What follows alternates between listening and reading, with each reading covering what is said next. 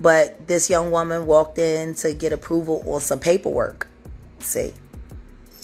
And when she walked in, the door wasn't locked. So she didn't think twice about just walking in. And when she walked in, she saw Christopher Williams performing Fellatio. Puff and Tupac was like a couple, seemed like to me. It was just a lot of weird shit going on, you know what I'm saying? Nobody was gaying them over. What the fuck is going on here?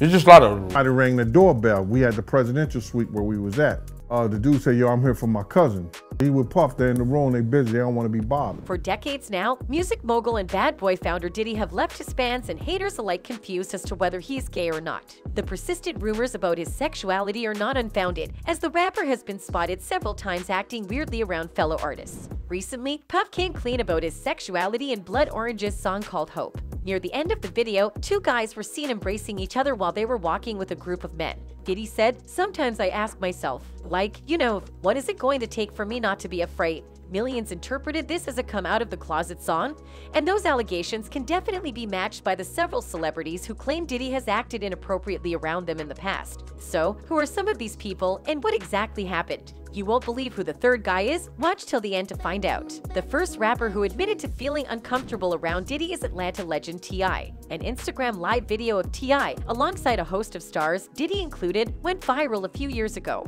and it's easy to see why.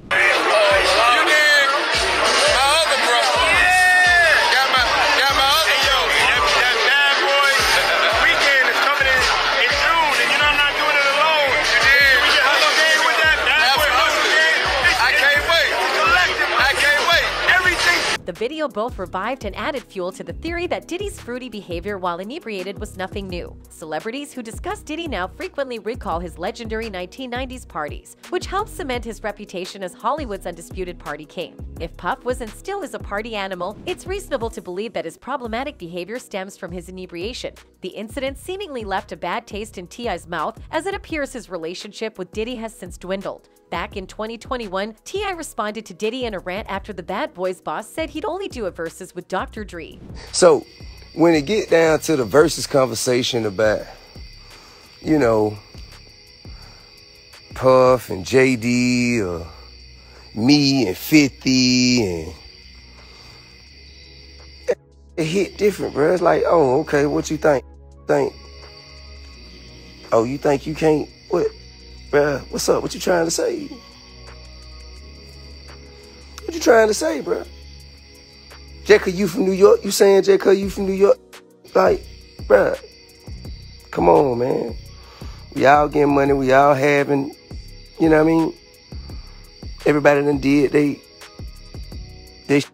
and that and for one, we can't ever get too mixed up in a conversation that's based on opinions. It's all based on opinions. After J. Rule and Fat Joe's versus battle took Madison Square Garden by storm, Jermaine Dupri challenged Diddy to a versus of their own. So when Diddy tweeted that Dr. Dre is the only person he'd do a versus with, T.I. couldn't help but chime in, further proving that the Atlanta native doesn't want anything to do with Diddy after their awkward video moment. So when it gets down to the versus conversation about Puff and JD or me and 50, that shit just hit different. It's like, oh, okay, what you think, nigga? What you trying to say? T.I. said in the video. You saying just cause you from New York. Come on, spin. Then, for the motherfucker saying, you can't see him, you're not on his level. Why? Cause you say so. What have you done? Who made you the judge and the jury? The end all be all. T.I. continued, but to say you can't even compete. Bro, there are 12 months in a year. If you had 6 months, he had 6 months too. Tip closed by saying that people need to stop sleeping on Atlanta and that there shouldn't be any discourse about any artist being too big to compete against an Atlanta legend. This all started when Dupri tweeted at Diddy that he was in the building for a versus battle and that Diddy would need some training if he wanted to go against him. Diddy swiftly responded by telling Dupri he ain't got enough hits and that Dre is the only one worthy of his competition. So yeah, it seems Jermaine Dupri, too, doesn't like Diddy that much. Aside from T.I., another rapper who has confessed to distancing himself from Diddy due to his sexual philandering is Maybach Music's boss, the boss of K.O. Ricky Ross. One and only. Is that the young legend? Is that my brother? Yes. My homie Diddy in the motherfucking promised land. Y'all know it's going down, man. We talking big money, big moves.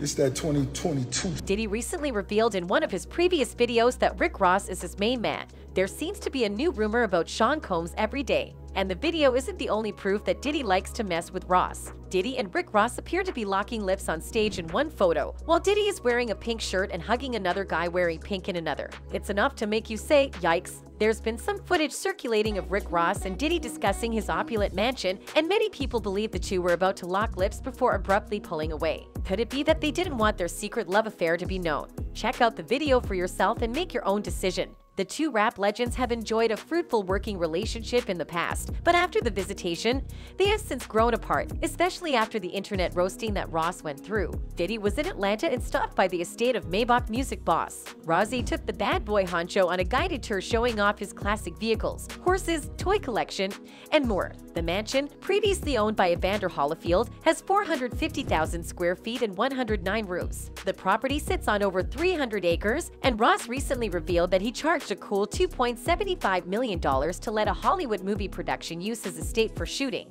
An impressed Diddy says in the video, "I ain't gonna lie, niggas be talking like they be getting money and like they have taste, and they got style. Well, got downs. When God made this nigga here, woo-woo. The boy coiled, you gotta give it to him, man. Thank God. God made a rose. Somebody had to do it. A black man is doing this." Diddy and Ross also ride around the estate drinking champagne in a tricked-out stretch golf cart, and the All About the Benjamins rapper then tells Ross, "I feel like I'm at Universal Studios. Yo, drive me around, man. I could get used to this." Diddy then jokingly reveals that he's buying the Rich Forever hitmaker giraffes and horses from here on out for gifts. In the clip, Ross then salutes Diddy for giving him some of that drive to chase his dreams even higher. When it comes to that, it's certain levels of motivation that can only come from certain individuals, proclaimed Ross. He's the originator. A lot of money. He could take 20 motherfuckers' lives and divides them, and they'd all be successful. They gon' say that's Illuminati. Them niggas got too much money. But guess what? It felt good when a nigga said you so successful. They can't believe it. He's gotta be in the Illuminati. Nah, nigga. God is great, and then hard work.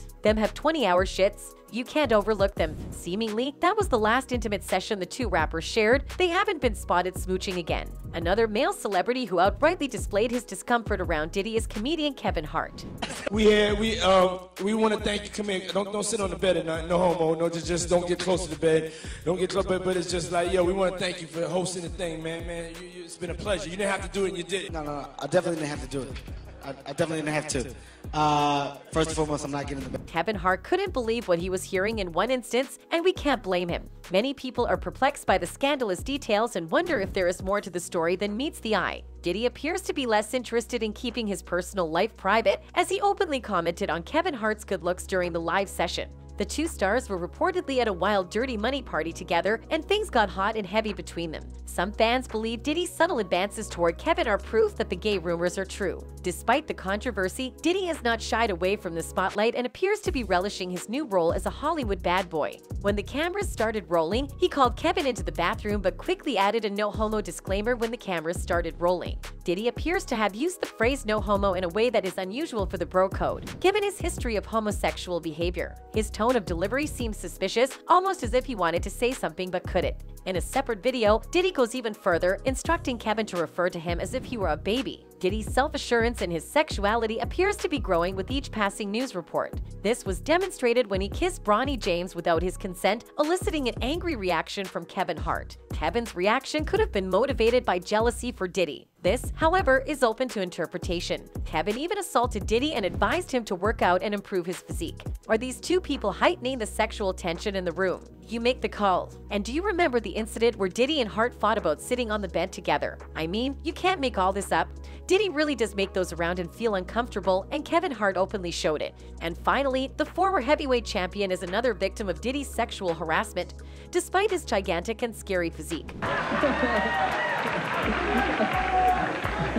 People have begun to speculate that Diddy may have invited Mike Tyson into his bed after a recent video shared by Prophet Muscle on YouTube revealed Mike Tyson and Diddy engaging in a very strange action. Even though Diddy and Mike Tyson have been friends for a long time, their relationship has always been different than in the video, and Diddy wasn't always fond of Mike's touch. According to fans, Mike was aware of the numerous sexual rumors about Diddy but still gave him the benefit of the doubt. While there has always been a desire to learn more about Mike Tyson's personal life, one of the most significant issues that have recently surfaced is Tyson's sexual orientation. Mike Tyson has been involved in a number of scandals over the years, ranging from chewing his opponent's ear off to drug abuse. There were rumors of Mike's sexual orientation when he shouted at men that he would bleep them until they liked him, and he said it loudly and with a straight face. Most people were unconcerned about the event, but when he asked Boosie if he was gay or not, they began to question him again. In the mid-90s, Diddy and Tyson were close, but as the gay rumors grew louder and louder, the celebrated boxer decided to pull out of their friendship. To be fair, Diddy has never confirmed or denied any sexual misconduct allegations. It will be interesting to see if he comes out or prefers to keep everyone in the dark. Ever heard of the analogy, where there is smoke, there is fire? Well, Diddy's sexual orientation is definitely it. Too many cases for us to term it coincidence. What are your thoughts? Let us know in the comments section below. And that's it from us today. Until next time, bye!